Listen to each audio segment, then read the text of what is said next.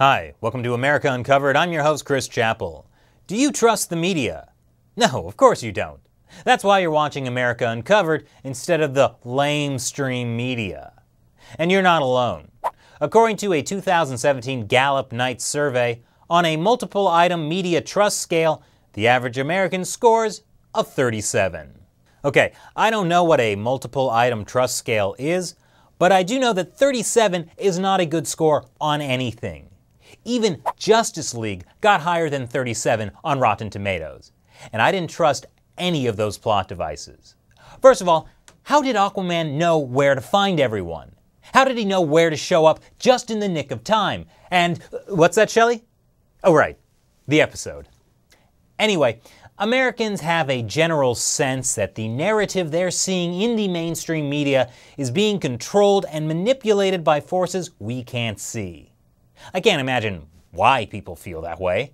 We are extremely proud of the quality, balanced journalism that CBS 4 News produces. But we are concerned about the troubling trend of irresponsible, one-sided news stories plaguing our country. If you're wondering what you just saw, that was a montage spliced together by Timothy Burke from Deadspin.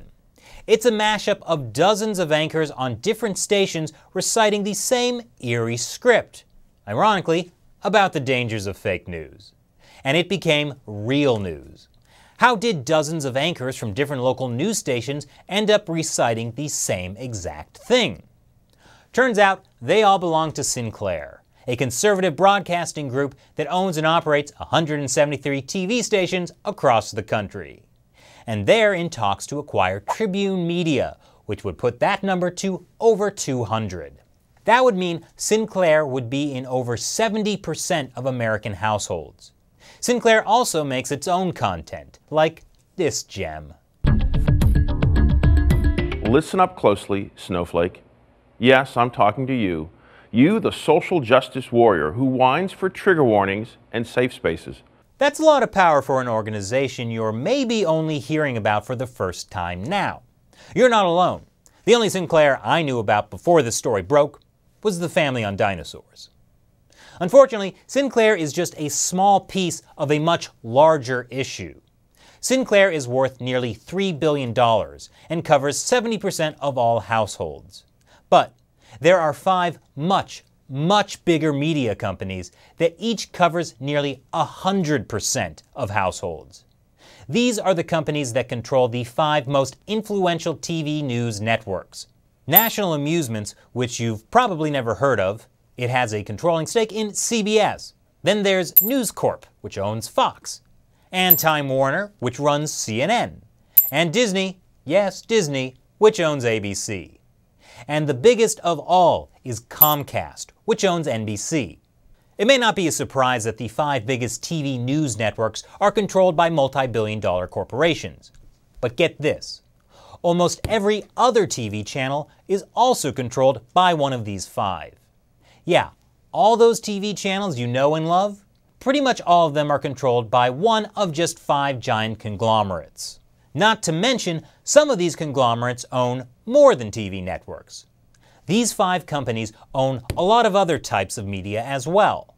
They also own most of the major Hollywood studios, including DC Films, known for making gems like Justice League.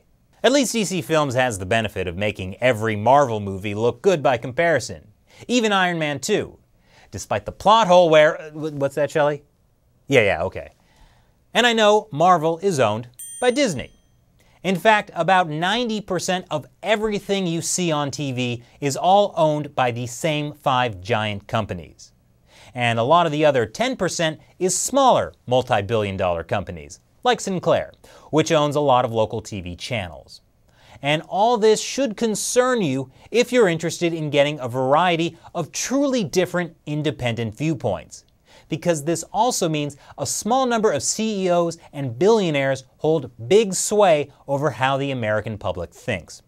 As the New York Times points out, there is an aggressive bid by the very wealthy to control the American news media at a time when it is in a financially weakened state, struggling to maintain its footing on the electronic frontier's unstable terrain.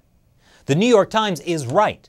because newspapers too are also controlled by an increasingly small number of billionaires, like the Wall Street Journal, which is controlled by Rupert Murdoch, the Washington Post, which is controlled by Jeff Bezos, and Bloomberg, which is controlled by Bloomberg. And also the New York Times itself, which they accidentally forgot to put in their article, is controlled by Mexican billionaire Carlos Slim. I'm sure that was an innocent oversight, though. Now, in all cases, these billionaires say they don't allow their personal biases to affect the media entities they control. And goodness knows, billionaires would never use their power and influence to promote their own interests. But there have been some problems. Take Bloomberg, the media side, not the business side, or the man side. Some Bloomberg employees have said it's hard to report on corruption and go after the elite when the elite are the same people contributing to Bloomberg's annual $9 billion revenue. When President Trump goes after Amazon for tax evasion, does that affect how the Washington Post reports, since Jeff Bezos owns both the Post and Amazon? And the nonpartisan research group Center for Responsive Politics found that the television, movies, and music industry is contributing heavily to their favorite political candidates. They found that this industry collectively contributed $5.5 million to Donald Trump's presidential campaign, and almost $24 million to Hillary Clinton's campaign. The reason these media companies were able to form essentially monopolies is thanks to a different Clinton, Bill Clinton, and his 1996 Telecommunications Act. At the signing, he said it promotes competition as the key to opening new markets and new opportunities. But, according to this report from the public interest group Common Cause, instead, the public got more media concentration, less diversity, and higher prices. So when all your media is bought and paid for by the same 5 companies and handful of billionaires, who can you believe?